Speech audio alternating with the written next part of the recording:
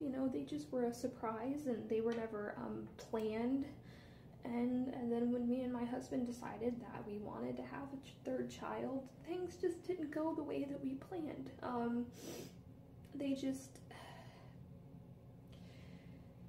It's taken longer than what we expected, and I know that there's couples out there that it takes years, and I am so sorry. I really am, and I feel for you so much, because even just waiting the 6 months that it's taken us to get pregnant,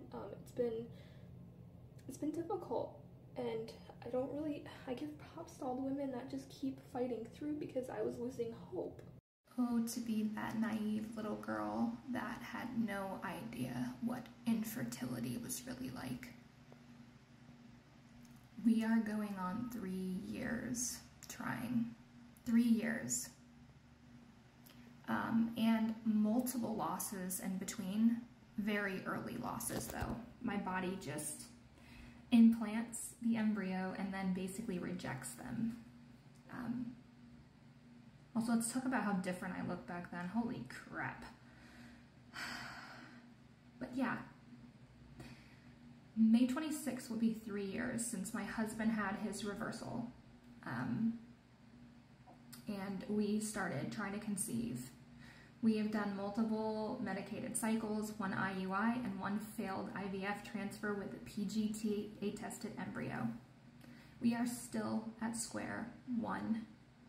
I am 10 DPO today, and more than likely about to stare at another negative. I've had laparoscopic surgery. I did down regulation for adenomyosis, and I still don't have a baby in my arms. And I really have gotten to that point that I talked about in the video about people that try for such a long time of losing hope. Just to be that naive. I had no idea what it was like. And now I do. And I wish I never did. I wish God never put the desire to have a 4th child on my heart, and I probably wouldn't be in this situation. I'm not ready to give up quite yet, because I have been able to get pregnant. I just, for some reason, can't stay that way. My next step is to see a reproductive immunologist, hopefully before the end of this year. But this has all just been a nightmare that I'd like to wake up from. And I watch that video back all the time and think about what that felt like. To have hope.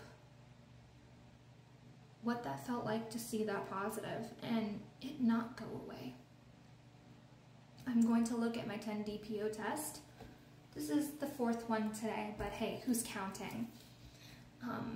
Just to make sure, because according to that video,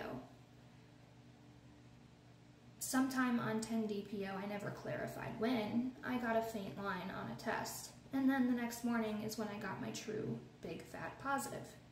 Well, I hold on to hope every 10 DPO that maybe it'll be the time that it happens for me. I've had a lot of false positives, or I've had a lot of indent lines that have been very convincing. I've also had multiple losses. It's hard to get excited about a line anymore.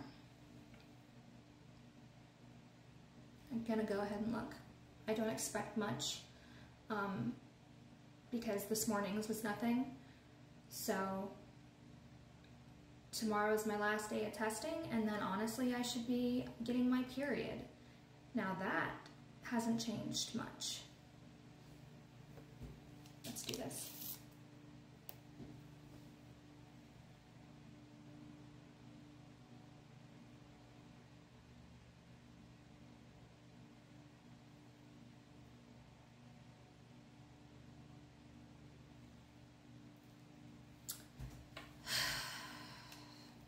I feel like I see something, but I have the worst, and I mean the worst line eyes, so more than likely there's nothing there. Honestly, I'm at the point with testing is if it's not an obvious line, it's not real. After 3 years of this, that's kind of how you have to be. Even early on, I don't care.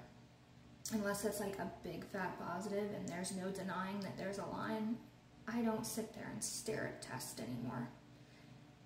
Because I will convince myself there's something there. But I really don't think that there is. Tomorrow is my last day to maybe get a positive, but I do think that my period is coming because my basal body temperature with my Aura ring dropped below baseline today at 10 days past ovulation, and that would line up perfectly with when your progesterone in my body should drop off before my period. So even though my proof test this morning, which are PDG test, they test for progesterone, was still positive this morning, but it doesn't mean anything. I've learned that too. I'm just documenting at this point. I would have never imagined in 2014 that I'd ever be in this situation. I really do hope one day I finally get my rainbow baby, but I really am starting to lose hope that that's going to be our reality.